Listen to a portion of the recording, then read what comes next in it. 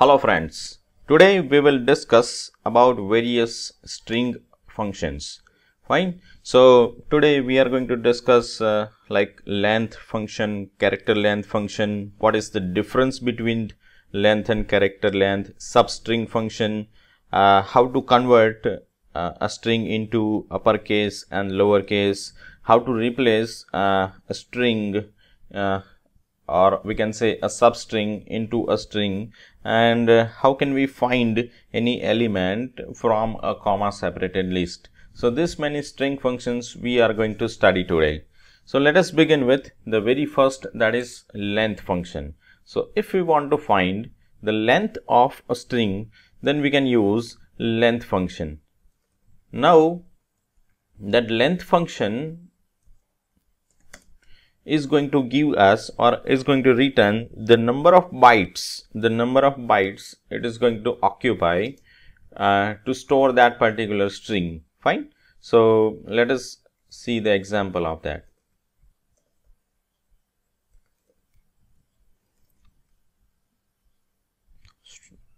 Now I am going to write one string inside this.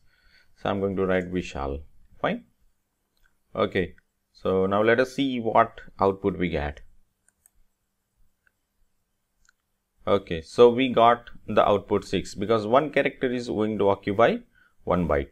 Now over here, suppose in place of this A, I am going to write this A. Fine. So let us see what result we get over here. So here we got result 7. Actually, the if we are going to calculate the number of characters in this, so that is 6. But this particular A is going to occupy 2 bytes of space in the memory. Fine. So the length of this particular string is 7. So the length is going to give the total number of bytes occupied by a specific string. Fine. Now let us go further. The next function is character length. So that character length function is going to give us the number of characters in the string. So in case of length, we got output 7. Now let us compare the output that we get in case of character length. So here we got output 6. So this one is going to calculate, or this one is going to return the number of characters in a string. So there is a difference between length and character length. The character length is going to return the number of characters in the string, and the length is going to return the number of bytes occupied by a string in return. Fine. Now let us move towards the next function. The next function we have is substring function. Fine.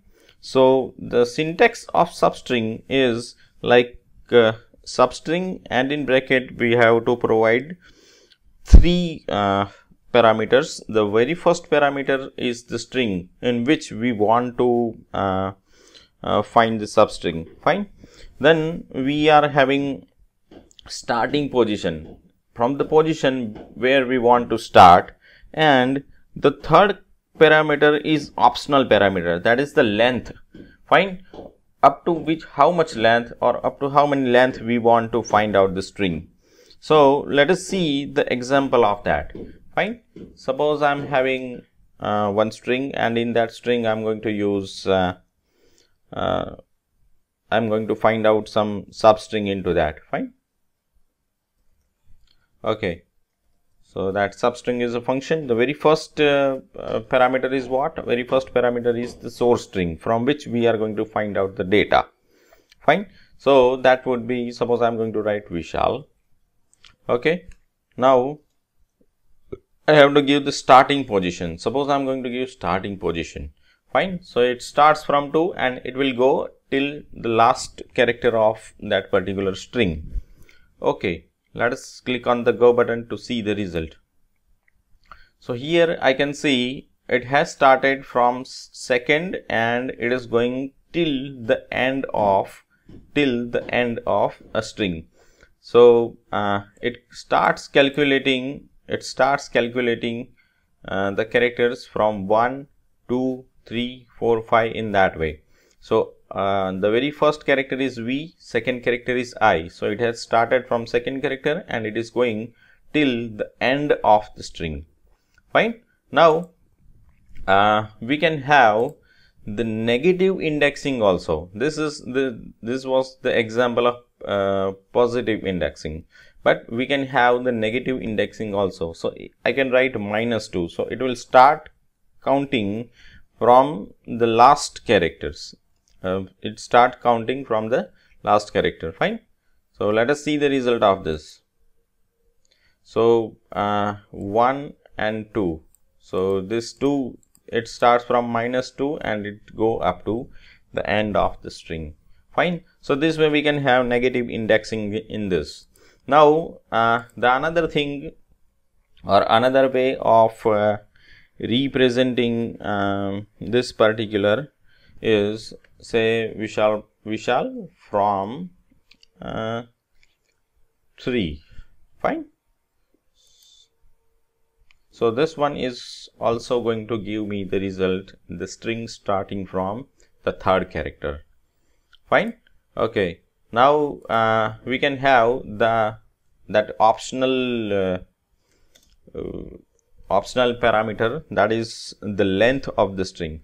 So suppose I'm going to write the starting point 2 and I want number of character or the length of the character is say 4.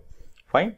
So if I'm going to execute this query, then let's see what result I get. So it will take ISHA, that is of 4 characters. Fine. So I got the result ISHA. So this one is going to give me the length of the string. Fine. Now you can have the negative indexing also in this particular case. Suppose I want to start from third last character, or say I can say fourth last character, and I want the length 3. Fine. So let us see what result we get in this case. So it will start from it will do negative indexing in this case. So it started from fourth last position, that is called LASH. It started from fourth last position and it considered the length 3. Same way in this case we can also have the different structure. That structure can be Vishal from fourth position, or we can say second position, and for 4 characters. Fine. So let us see the result of this. So this way we can get the same result. Fine. This is another way of representing a substring. We can also have the negative indexing in this. Fine. Suppose I'm going to write -2. It starts from -2 and it wants to go for 4 characters, but we don't have 4 characters. Fine. So let's see the result. So this last 2 characters has been displayed. Fine. We don't have 4 characters, so till last character it will go. So this way we can use a substring function in MySQL. Now the next function that we have is uppercase function, or if you want to convert any string into uppercase, then we can use upper function. Fine.